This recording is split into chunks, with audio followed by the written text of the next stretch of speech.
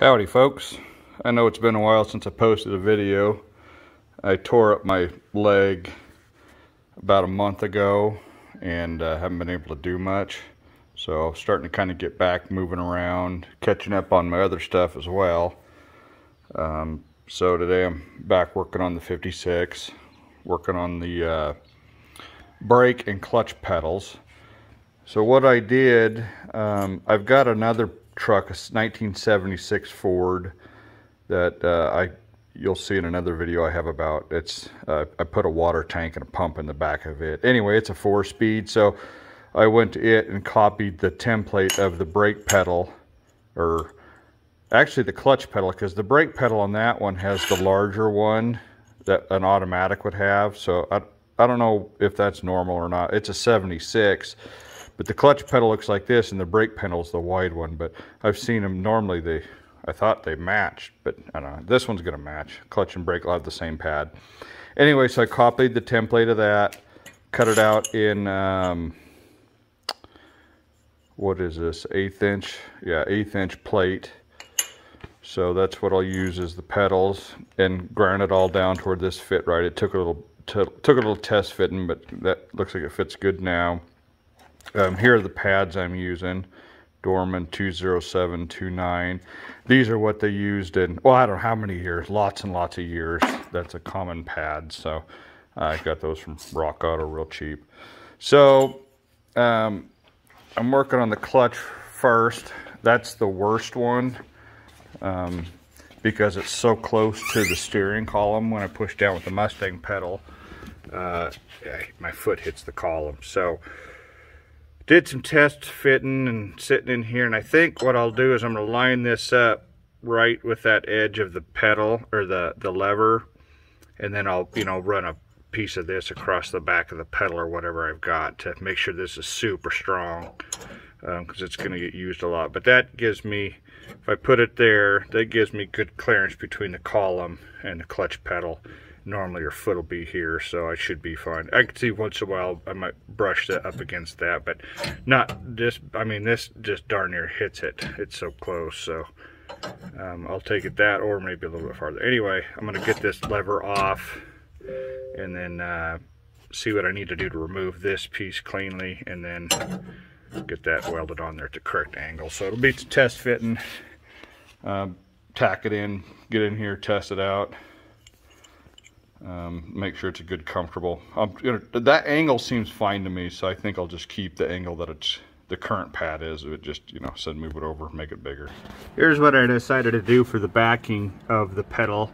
Is I found some heavy square tubing that will weld real nicely to that thing all the way around. So that should be really strong considering the leverage I'm putting out by extending it off to the side. Now I could come back and put an angle or something up to here. Really don't think I'm going to need to do that. This is going to be, it feels good. And it's not the brake pedal, so it's not, there's not going to be as much as a, emergency stop on a brake pad either. So I think that'll be fine. But what I did notice is when I welded it on there, I squared it up to the lever, but it's going down a little bit in the pickup. But when I get that one plate, I can correct that. I can weld it however I want. And I space this out away from the thing, away from the lever, so when the brake pad wraps around, it's not going to interfere. So I gave myself a little bit of space cushion.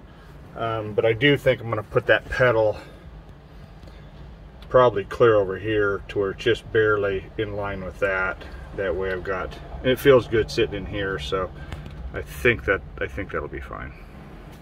Got this mocked up on there, and I can take it off like that and tack weld it. So I think I like the looks of that. That's plenty of clearance.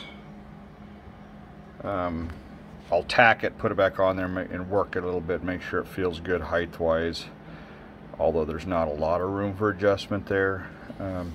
My brake pedal I think might have to come down a hair once I get to that one, but I don't think that's going to be an issue.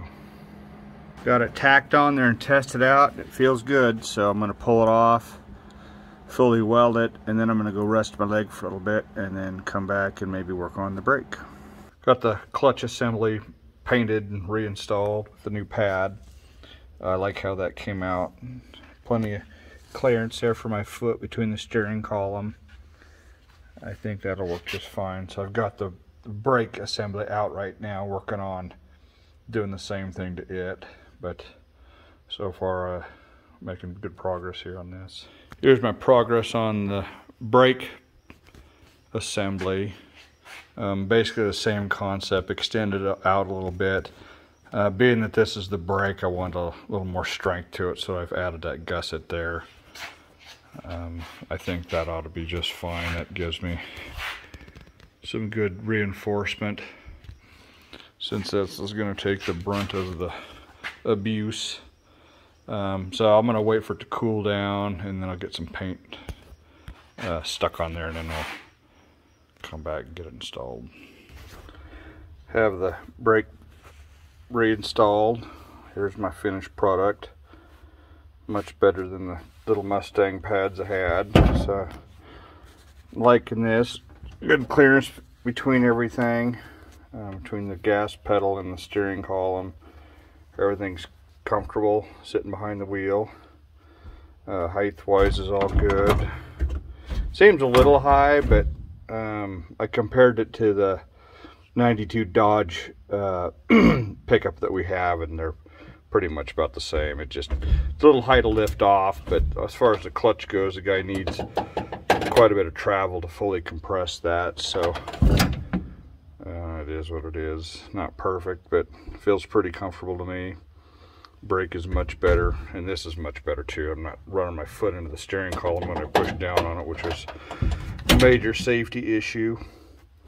I don't care for the looks of that gusset plate that I added to the brake, but it's peace of mind. I'd rather have it a little extra strong than have it flex under load. So that feels really good, even putting lots of pressure on it. So I can live with that, I think. We'll move on to the next thing.